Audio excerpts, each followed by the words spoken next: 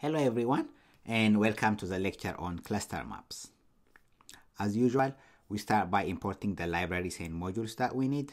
Import NumPy, Pandas, Seaborn, and Matplotlib's pyplot, and we have the special function that will allow us see our graphs on Jupyter Notebook. We'll be using the flights dataset for this lecture. Let's start by loading our flights dataset, and we'll save it in a variable called flights. We'll use Seaborn's load dataset function. So sns.load dataset, and we'll pass the flights dataset. So if I call the flights head method, we have year, months, and passengers. Similar to what we did with heat maps, we'll pivot our flights dataset so that we can use it nicely for our cluster map. So we'll pivot our flights data and then save it in the same flights variable. So we have flights.pivot, we'll call the pivot function, and we'll pass months, year, and number of passengers.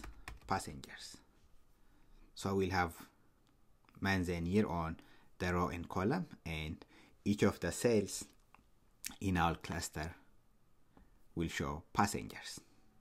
Before I proceed to cluster map, let's see a heat map on our flights dataset.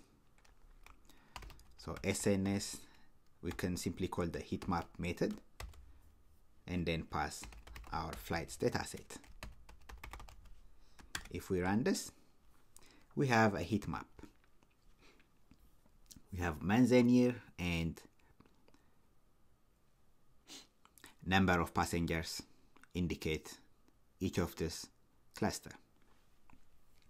Notice here that the years and months are organized in an incremental fashion. So it starts from 1949 to 50, and then it goes to 1960. And the months are also arranged in order from January through December. That's for our heat map. Now let's see our cluster maps. We'll be calling the cluster map function that Seaborn has, and what it does is it will cluster our flights dataset by the months and year so that it puts together similar data. Let's see what it looks like. So we'll call the cluster map method that Seaborn has, and then we'll pass our flights dataset. Let's run it. This is the cluster map, and here you see that it's clustered by both months and year. So it's clustered by both of those variables. And you see here that both the rows and columns are out of order. For instance, if you consider the years here, it goes from 1949 to 50, and then 53, 54, 51, 52. So it clusters together similar data. And same thing for the year, the months. It clusters together similar months. So it's not in order. You see here you have September, June, August, and July.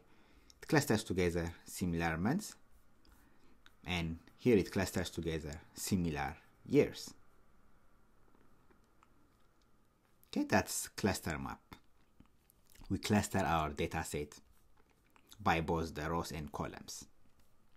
In this case, by both months and years. We can also pass some other attributes. And for instance, let's say we want to cluster only either the row or column. For that, we'll pass some other attribute that will allow us to cluster either the row or the column. Let's say we want to cluster the rows only. If we want to cluster the rows only, we'll pass an attribute known as column cluster, and then we'll set that attribute to false. Let's see an example. So sns.clustermap, and we'll pass the flights dataset, and then we'll pass an attribute known as column cluster, and we'll set it to false. So this way we'll only cluster the rows.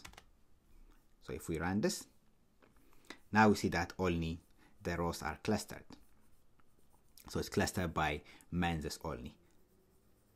So data for similar menses are clustered together. Okay. So you see here, the menses are out of order, whereas the year is in order, since we only clustered the rows. Similarly, we can also cluster columns only. For that, we'll pass the row cluster and set it to false. Let's see what that looks like. So sns.clustermap, and then we'll be using the flights dataset, and for row cluster we'll set it to false. If we run this, now it's clustered by columns only.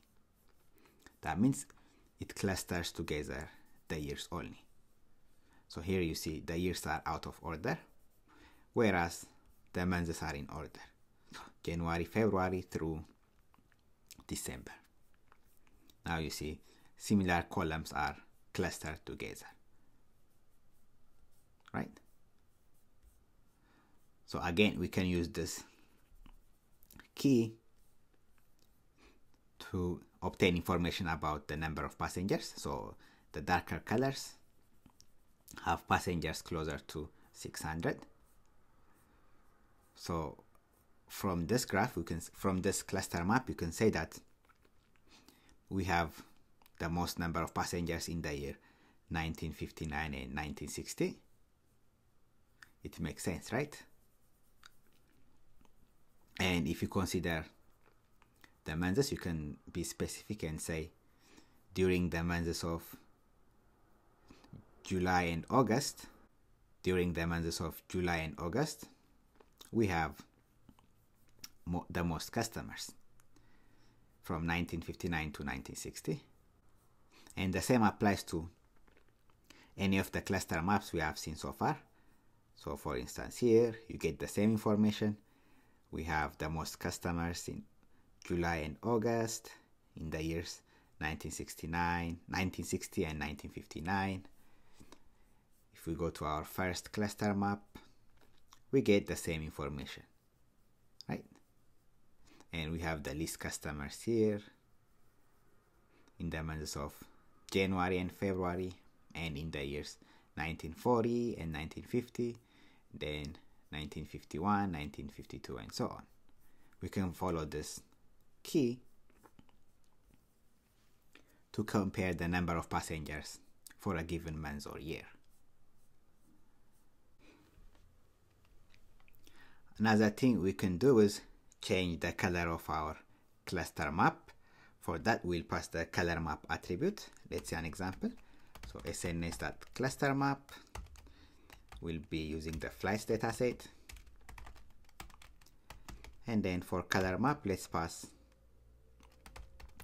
cool warm maybe. So color map. Let's run it and see. Oh, nice.